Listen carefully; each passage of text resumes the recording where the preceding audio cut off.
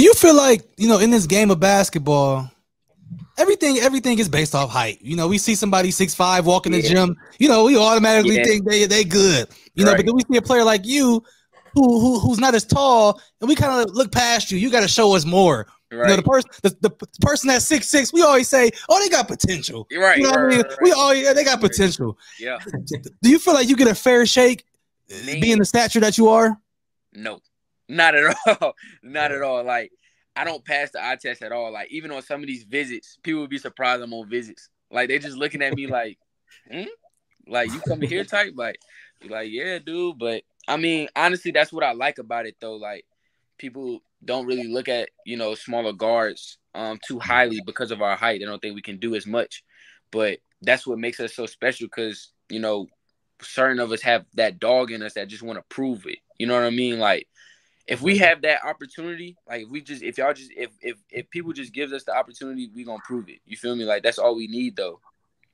Yeah, see, and I think there's like, a few undersized guards that, have that level like you. Like, you have Sharif Cooper and Tyler Ulis. Like, only a few come around every so often. I feel like you're arguably probably the next guy in line, especially with the offers that you do have. Do you think like there's a ceiling as a player that size? Do you think you have like a cap? As far as potential, yes. I feel like if you're not 6'6", potential runs out. It's all about producing at that point.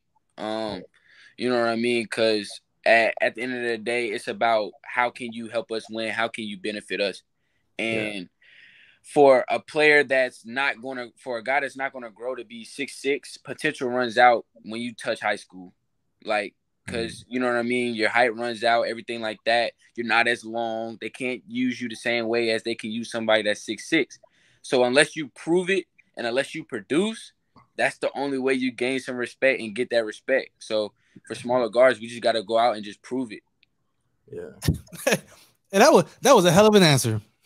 Because anybody else you would have asked that question, they would have said, "Ain't no Scott, ain't no limit to me. I'm on, they don't keep it real. They kind of unrealistic, with this." I feel you, but yeah, I mean, like, that's the facts though. Like, they people can't look at us and say, "Oh yeah, he can do the same stuff that Julian Phillips can give us." You feel me? Like, that's not facts.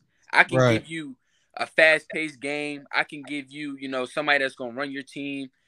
You know what I mean? I'm not gonna give you the length and you know what I mean, that type of athleticism. I'm just not. But it's all good. So can you see yourself, in the NBA one day? Do you see yourself playing overseas? I feel like I see myself if I just keep going, keep producing, and keep showing people that I'm a winner, even at my size, and keep the dog mentality. I feel like I can be a pro. I feel like I will be a pro. Right now, I feel like I will be a pro, but I feel like if I just keep working and keep the dog mentality and just show people I'm a winner, even at the high level with, my college choice, I feel like I can be in the NBA if I just keep working, though. Yeah, you just have to be – your offense, in my opinion, has to be so good to where, like, it can kind of overlap the defensive liability. Like, I think that's why guys like Trey Young are still in the league and Steph Curry, because their offense is so good. So I think as an undersized guard, like, that's kind of how you have to look at it in a way. For sure. Like, with us smaller guards, defense has to be – and that's what I realized this past year. Like, Peace Jam, the EYBL session or the EYBL as a whole was my first time having a steal stat. Like, I never had a steal stat. Almost averaged 2 steals a game. So it's like being a smaller guard, being there at Link and what Mo Cannon showed me, like, if you're going with your height, you have to defend. Like, no matter what, you got to put pressure on the ball. You got to make somebody feel you. You know what I mean? Somebody has to pay attention to you at some point when you're on the defensive end. So defense has to be a major key, especially if you want to get to the NBA. That's major. Yeah. So did you feel some type of way when, like, these other teams were game planning against you? Because, the game is all about mismatches. So they're going to try to attack the mismatch. Like, did you feel some type of way about that? I just felt like I was doing something right. You feel me? Especially coming off the bench. Those guys have to game plan and everything like that. But it helped me because it helped me see the game differently. Like, so the way somebody guards me or face guards me, I have to work to get open. You know what I mean? So it's like, it's different ways and different assets of your game that you have to grow.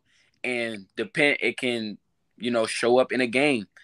You know, so how people defend me and game plan me, it helps me understand and get a better understanding for when I go to college. And if that happens, you know, I'll be prepared for it because, I mean, I've seen it before. Yes. So, like, what do you think is, like, the secret to, like, succeed as an undersized guard? Like, is there something in practice that your trainers do to be able to, like, see over the defense or make specific passes, like overhead or bounce pass? Like, how did you kind of gain that, like, sort of level of IQ and be able to see the floor like you do?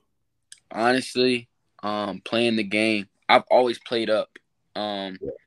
Even younger, like I was in elementary, I was in like 4th grade playing against 7th and 8th graders. Like I've always played up. So just playing the game, like just constantly play. It don't even matter. Like go to the park, play pick up a few times, get some good runs in, and just play the game because that's how you get to feel the game. Like, you know, you can get better with cones and, you know, on air, but with a defender in front of you, you have to really like understand and really like break down and everything like that. Like understand game time situations, understand certain situations, IQ, you know what I mean? Like all that develops when you're a small guard. All that has to be at a 10 because, you know, like your teammates, I mean, I learned this. I can't talk to some people the way I can talk to other people. Like with some people, they'll take things, you know, more personal than others may. You know what I mean? Like my dad taught me because, you know, he played quarterback.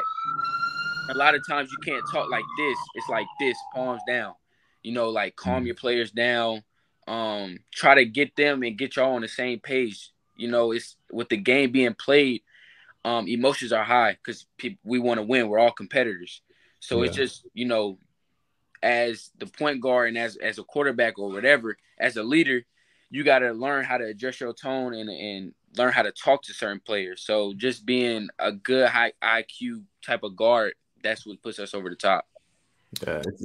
Go ahead, D-Rich. Hey, first of all, I want to apologize for anybody listening. I'm in the trenches, unfortunately. So if you heard some sirens, you know you're gonna hear that. You're gonna hear that from time to time. That happens around here, man.